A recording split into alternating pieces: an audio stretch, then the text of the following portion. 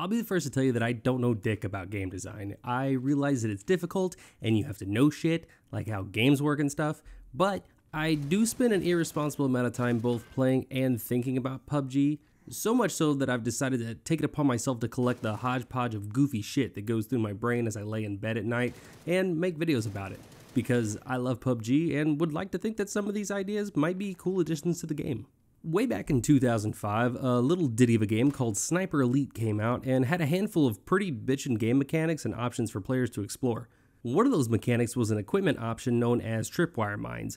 Basically, it was a grenade or a mine attached to a piece of wire that was able to be placed in virtually any location within the world in an attempt to either cut off potential flanks or ambushes. This was cool because it meant if you happen to get into some shit, you could rest assured knowing that you've got your little bomb buddy watching your back for any of those Nazi bitches trying to be slick, thinking they're just going to come up from behind you and shoot a hot wad of lead up your Duke chute. So what in Brendan Green's name does this have to do with PUBG? Well, my little French fried chicks, what if PUBG had the ability to set tripwire traps with the in-game equipment that's already provided? Now, before you start irrationally yelling at your screen and slapping your dads on the ass, hear me out. I realize that Call of Duty and their Claymore mines or GoldenEye's proximity mines are a cheap and downright irritating way to die by another player. Trust me, nothing would piss me off worse than to be in the top 5 creeping through some weeds and to have my ass blasted by some pro gamer's thick-chested booby trap that took little to no skill to execute. But what if, instead of reinventing the wheel in order to implement such an illustrious feature, you simply worked off the previously established mechanics within the game in order to accommodate an appropriate use of a tripwire equipment, i.e. allowing the player to tie a string or a wire from one fixed location, give them a designated radius from said location, and place the other end of the wire attached to a grenade. But instead of this being something that instantly detonates, you stick with the pin timers that already exist.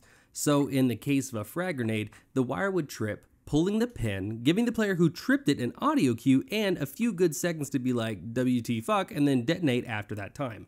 I think this would be awesome because it wouldn't guarantee kills in the way that some people might think. Even now, if someone were to throw a grenade at you without having cooked it at all, you're able to hear it if it lands near you, and typically you have enough time to run away and avoid the blast. The same could apply here. If you can imagine walking through a house or a corridor and you hear one of those trip, the time it would take for the grenade to kill you would be more than enough time to avoid it, provided you were aware of what was going on and made the effort to get away. But probably one of the coolest and most tactical uses for this would be stun grenades. Since they have the lowest pin timer of any of the equipment, this could certainly be used as a more tactical way to help prevent players from ambushes or simply set up ways for providing information in a remote or nearby location. Of course, this wouldn't be limited to just frags and stuns, but smokes and maybe even Molotovs as well. I think as far as implementing something like this, it would be as simple as providing an extra item around the world in the form of like a spool of wire similar in size to the can of an energy drink, maybe even a smidge smaller. Hell, you could even make it as rare as the ammo loops or the sniper rifle suppressor, but not so uncommon that players could never find them. I can already hear arguments saying that this would only benefit campers and would create cheap death moments, but I honestly don't believe that it would be as detrimental as you might assume on the surface. Like I said, it wouldn't be instant death in the case of frag grenades, and for stuns and smokes, it would only provide information or temporarily blind whatever players were around during the moment of detonation. This isn't to say that players should be completely caught off guard, by the way. This equipment tripwire could be completely visible and have the ability to be destroyed if the opposing player was perceptive enough and paying attention. In any case, these are just my ideas that I think the game could try or implement fairly easily based on the rules and mechanics that are already established. Of course, I'm just a dork who makes videos about PUBG, and I have no idea what it would take to make something like this work in the world of PUBG.